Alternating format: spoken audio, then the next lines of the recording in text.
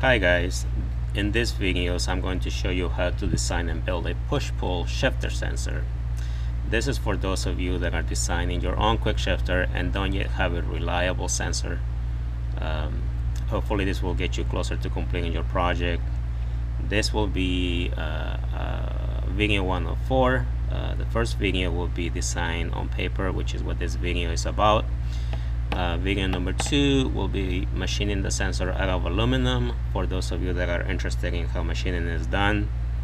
Video number 3, that video will highlight how everything fits together and will help you make more sense of how it works. Video number 4, designing the electronics to detect the push-pull force being applied on the sensor. Okay, so let's get to it. Let me show you how the sensor looks, the whole sensor put together.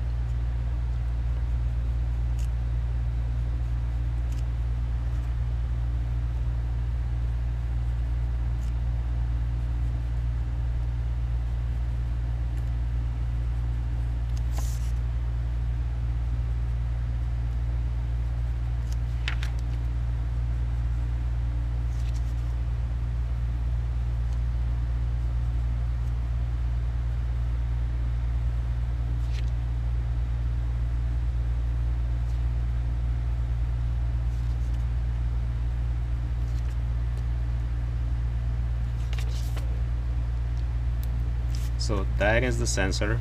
Obviously the sensor has a shaft.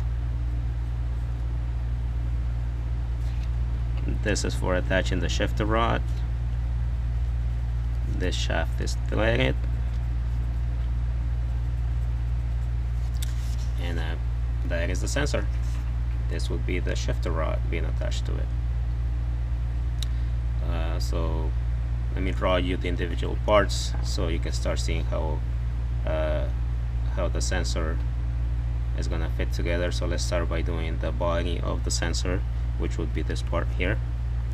So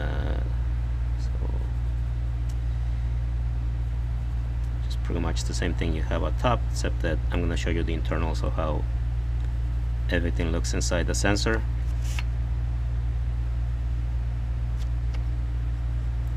And then we'll go through all the dimensions required to make this work.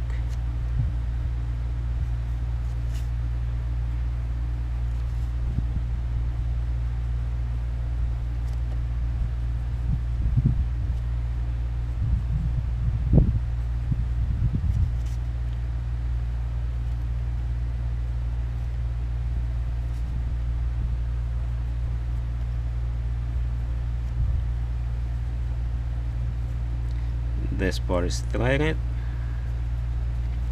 so is this one.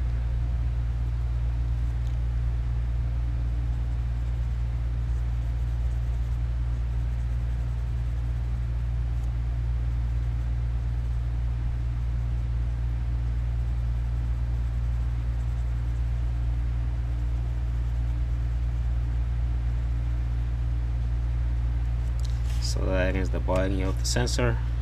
The cap of the sensor, which would be this part here.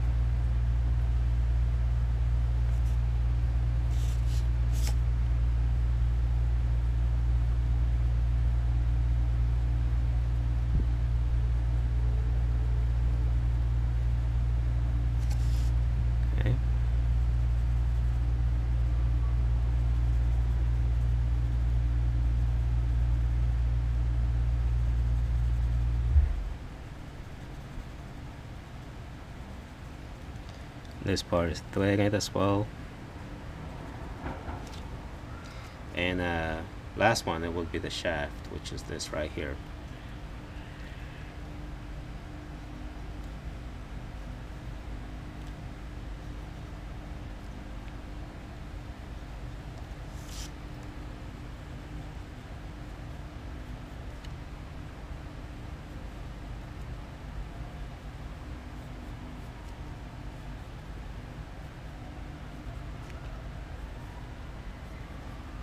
This is one solid part.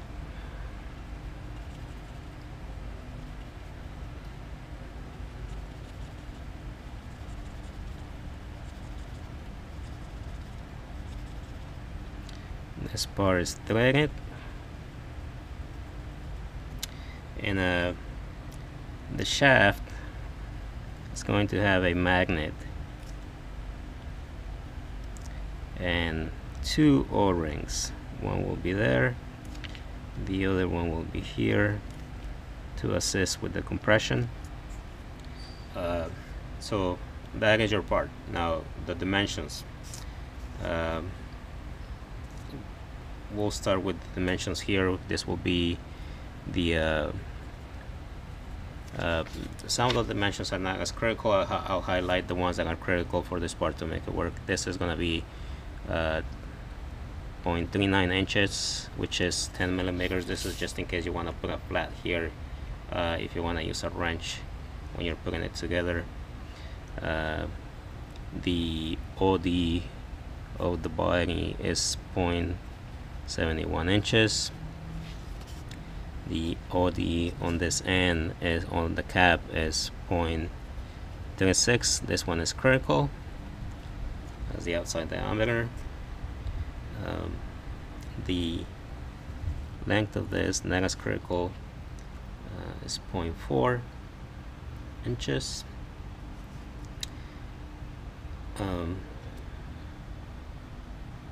What else? Okay, so the length of the body is 1.65 inches. The inside diameter is 0.567. That's a critical measurement. The depth of that thread is 0.6 inches. The depth of this will be, well, before I get to that, let me dimension this. So the inside diameter of this is 0.235. That's a critical measurement. The length of this is 0.25. That one is critical as well. The other critical measurement is this one here. This one is 0.23. This one here, critical as well, 0.07 inches. The O-ring itself, the O-rings measure 0.13. So the magnet measures the same as well, 0.13 inches. So those are the critical measurements, critical as well as this one. This needs to be the depth of the width of the two O-rings, the width of the magnet, and the width of the stop. In addition, the width of this part, which is 0.25 inches. So it will be 0.25,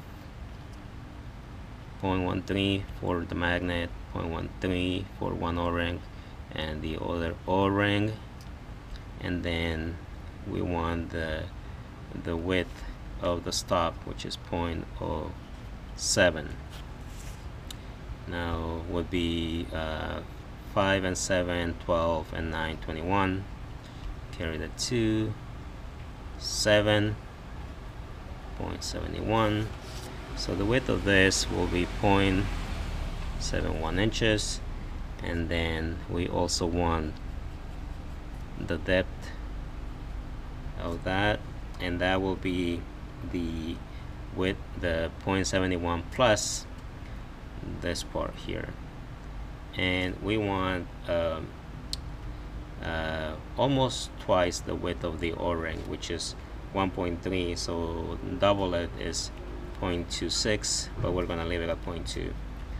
So 0.2, so it's not too long. 0.2 plus 0.71 is 0.91 inches. What am I missing? What am I missing? The width of this one, like a spherical, 0.1 inches. The width of this, like a spherical either, is 0.2 inches. And I believe that is it. This is an M6 thread. This is an M6 as well. The width of this can be between 0.8 and 1 inch. We're gonna do 1 inch, and the thread itself is gonna be 1 inch as well. That is your part. That is your sensor. We have the 3 individual parts along with the 3 components, 2 O-rings, 1 magnet, and then we have how it looks together once it's assembled.